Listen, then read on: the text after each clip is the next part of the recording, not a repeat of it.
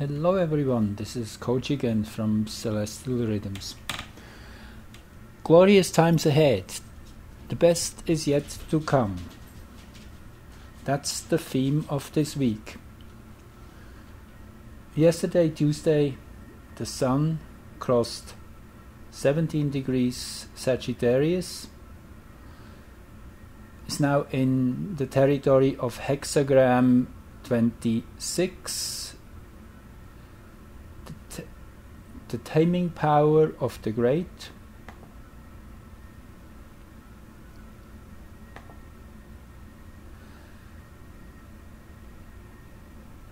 Heaven below, within the mountain, which is a powerful energy of holding something in space, holding it together, controlling it, restraining the power, and therefore making it far stronger. It is this area in the zodiac, if you see it, this is the overlay of the 64 hexagrams of the I Ching. You can find that on my website, thecosmoswithin.org. You click on Zodiac and I Ching and the tabs, then you get to this page, which gives you then also the breakdown of the exact marks, degree, minutes, seconds of arc where the hexagrams start and end, and where each line begins and ends. That's all information which was delivered through the Human Design Systems channeling in 1987, which is a powerful system which barely has been tapped into by astrologers. I'm definitely one of those who has started working with that system early on, and I'm promoting it, as you know, in my work.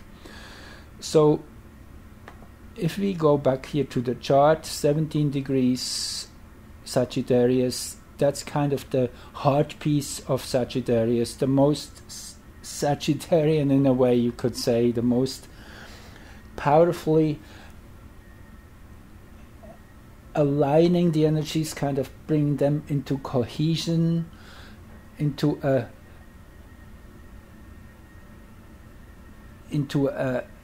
streamlining them, bringing them all onto the same target. That strong Sagittarian energy of direction. The arrow is the glyph for it, very meaningful. So this is a 6-day period where the Sun is in that hexagram, and it so happens that this is also the hexagram where President Trump's moon and his south node is in. Just quickly here showing you, that's President Trump's chart. Here you see the moon, and here you see the lunar south node in that same area of the zodiac. So this is a very empowering week for him.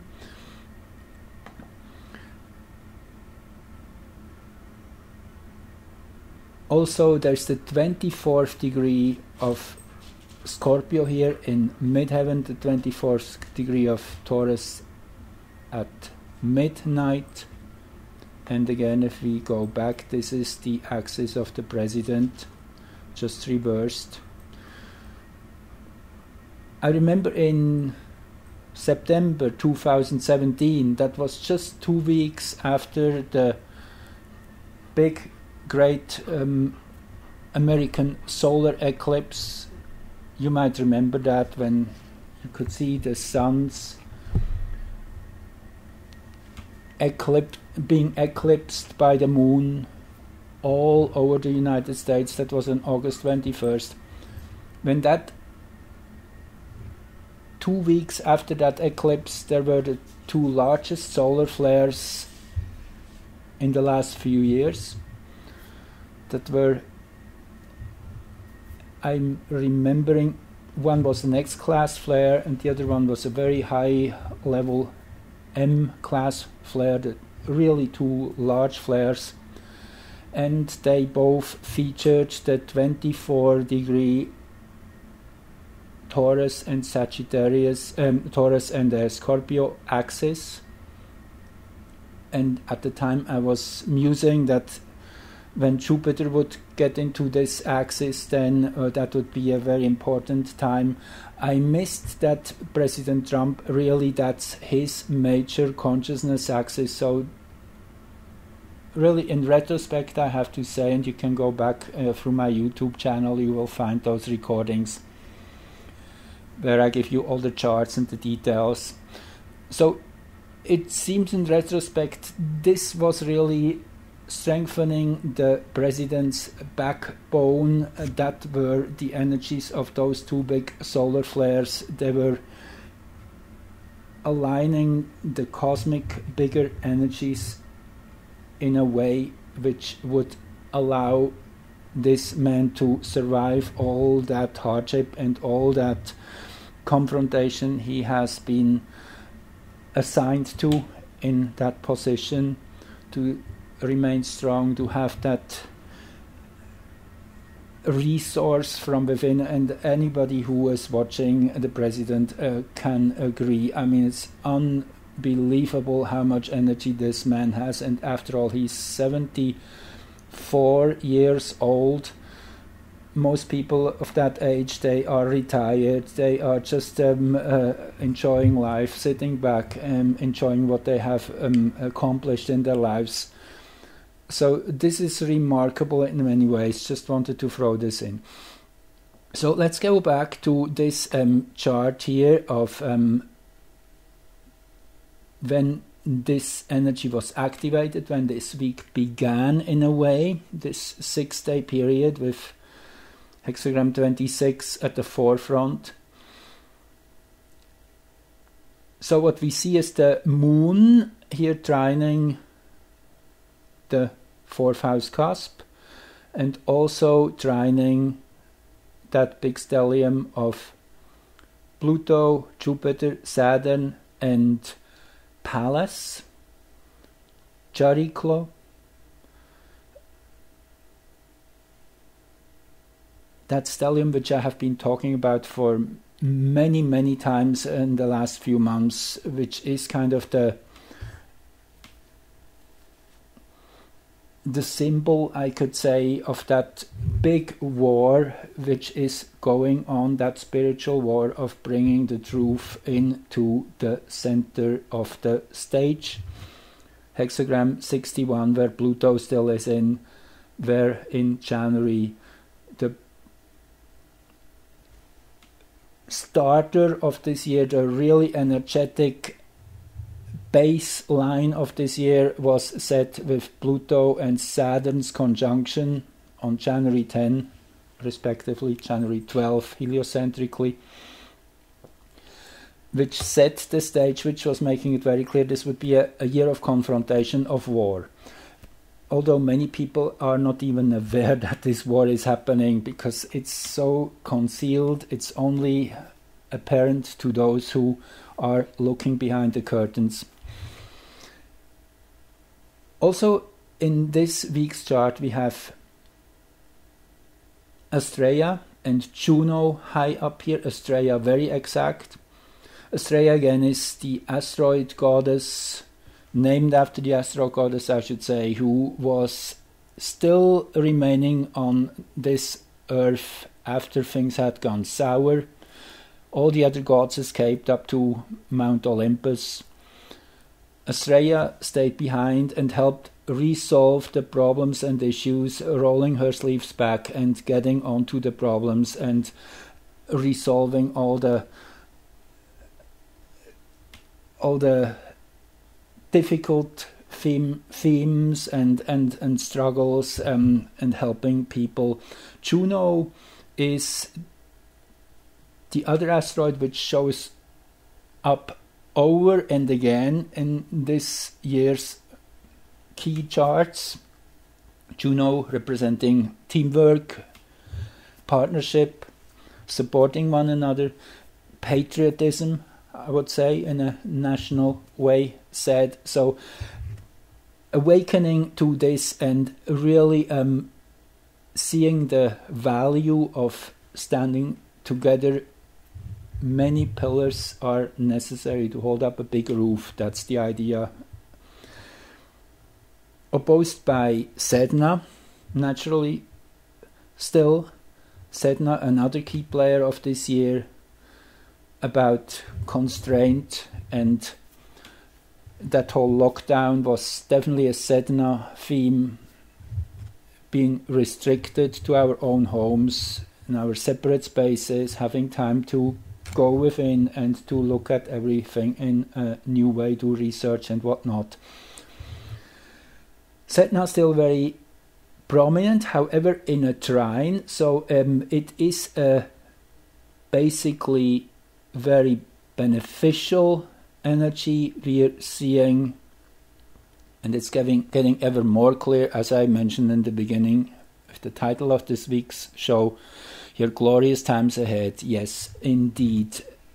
Anybody who's really following the true storyline can see it's manifesting. We are breaking through. So let me just back up a little bit. I want to go back to the annular eclipse of June 21st, which happened at 0 degrees Cancer, right at the solstice point. This is rare. This was extremely powerful. The last time we had an eclipse in that spot, that was in June 2001, just months prior to the 9/11 events. So this was clear from the onset that this would be a very big year, a very powerful events would unfold in these 12 months following June 21st.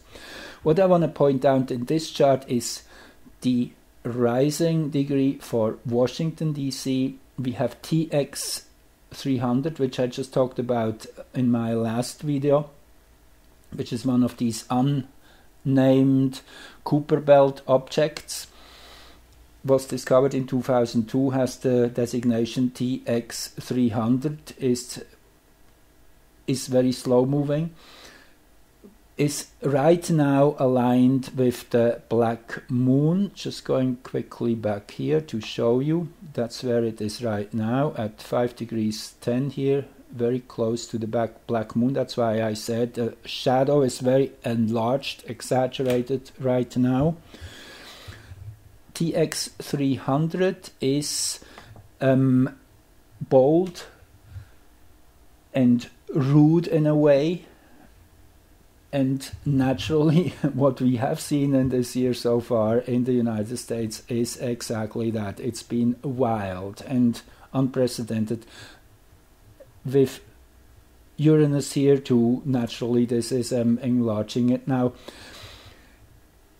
It so happens that TX 300 will have an exact conjunction with Uranus on December the 22nd at 6 degrees 50 and something in Taurus. I just want to show you this chart quickly. I think it's this one here.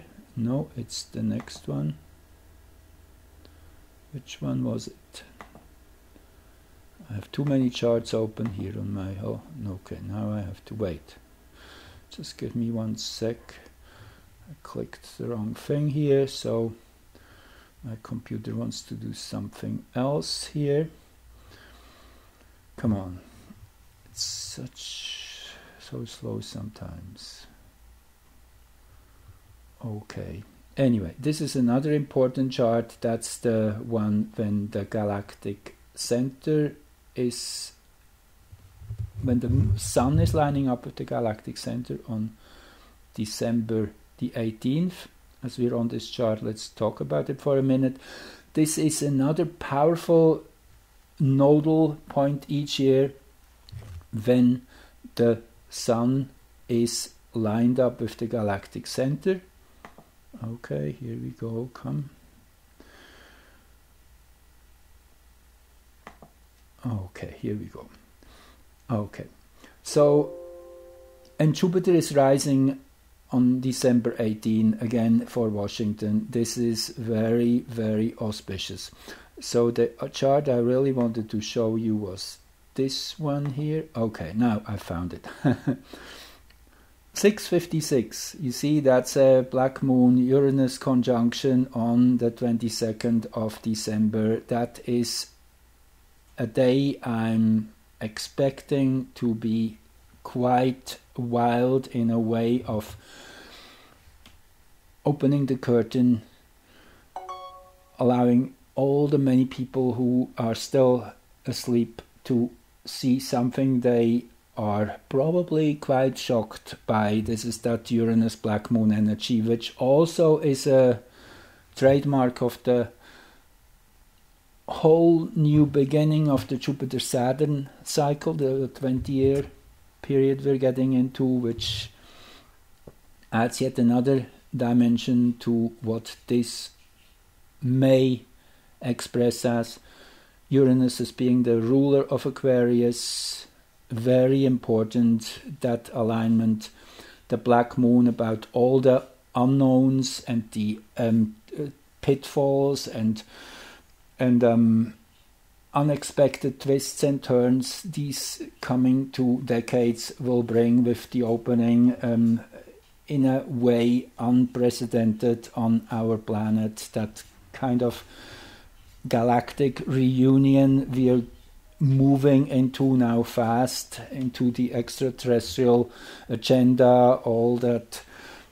There's so much there, and yeah, I will definitely speak more about that in another video, particularly on that theme. But on that mundane first level, this is a shock of sorts, some unexpected turn of events we can expect around the 22nd, and I guess it's very clear this was anchored in the solar eclipse chart of June the 21st, as this is dead on the ascendant.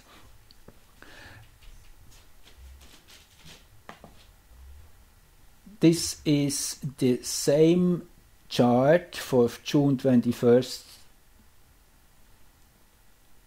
2020, the solar annular eclipse for Greenwich. That is the global chart. What I want to point out here is the 3 degrees Leo rising, 3 degrees Aquarius 7th house cusp. This is the next chart I just quickly want to throw in. I definitely will get back to that in a later date. This is another very important nodal point, which is happening every 6 months when the Earth is either at its farthest place from the Sun, which is the aphelion, or its closest in January, which is perihelion. These 2 moments have extremely powerful predictive potential, as it's the relation the Earth has with the Sun, which is redefined on that day, which happens to be the American nation's birthday, which in itself points out that the American nation is a leading force in evolution. Otherwise, it wouldn't have happened that the nation's birthday would coincide with that important day. I mean, it's not every year on the 4th of July. It can waver anyway between the 2nd and the 5th. But it is in that window when a reset happens every year. So what I want to point out here is, again, the 3 degrees Leo, 3 degrees Aquarius, ascendant, descendant. Just go back here for a second. You see it's exactly the same to the minute ascendant. We had in Greenwich, when the solar eclipse in June was exact, which is now brought to the American nation's capital on that other critical moment. So it's kind of telling us something, that this is an important axis, and it indeed is, as Jupiter and Saturn are aligning at 0 degrees Aquarius here just 10 days from now. And also, as you see, again coming back to yesterday's chart, when the Sun entered hexagram 26, taming power of the great. Again, this same axis. This tells us something, that yes, this is a most important week we are in right now. Many powerful things are happening in this window, including the solar eclipse of the 14th of December, which won't be visible from here in North America, but nevertheless the energy will be present everywhere.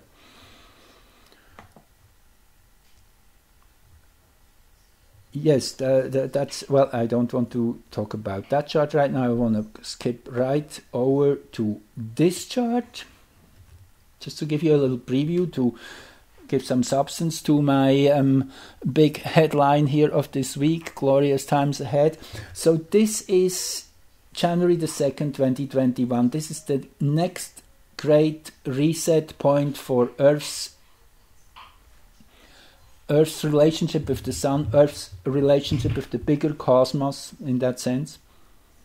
For Washington, D.C., again we see the same degree, pretty much rising 4 degrees Aquarius.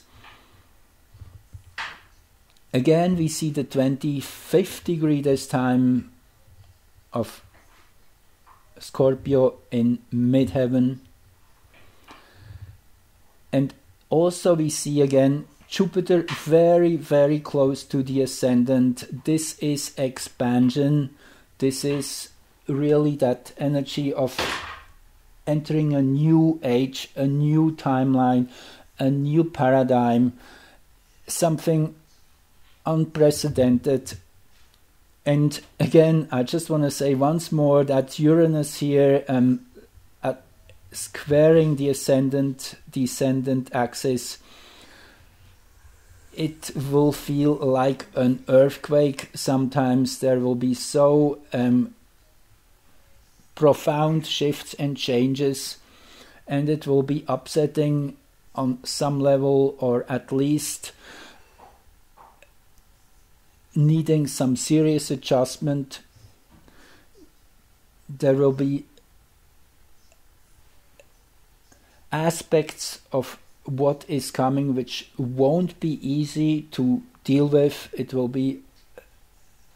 It's not all just wonderful. It is an adjustment. It is a period. It's also interesting to know, I want to throw this in here just at the tail end quickly, much more on that coming.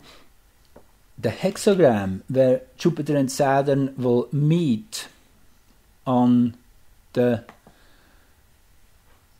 this is the heliocentric chart. Let's see if I have the other one open here too. And that's actually just for those who haven't heard that yet. That was just in the fourth night of the elections. In heliocentric astrology, Jupiter and Saturn had their exact conjunction already. Energetically, the stage was set. It just takes a little longer for it to fully manifest, to fully come full circle here, as seen from Earth's perspective. However, let me just see if I have that chart open at all.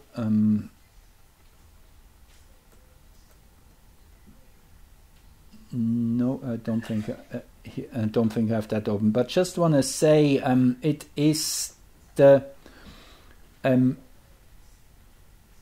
it is hexagram. Okay, let's go back to this one. You see here tier 149 Aquarius. So hexagram 60, which is restraint. Now I guess I pressed again. Yeah, here we go. Restraint. Let's just quick see. I want to show you quickly.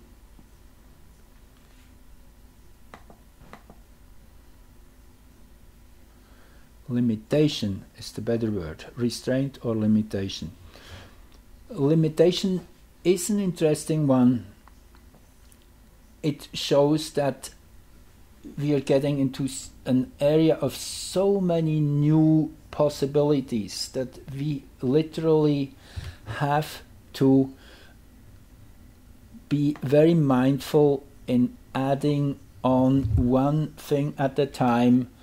It has to be done in a very structured way to implement all the new storylines, the new dimensions into this paradigm of our reality, to not go crazy.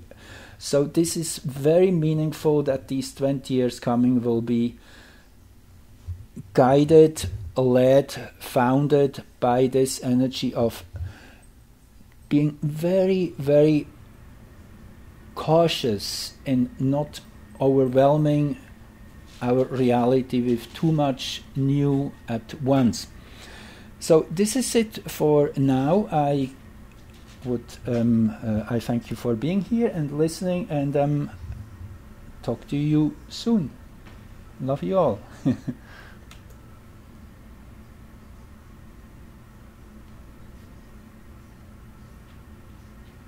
Okay, I guess I pressed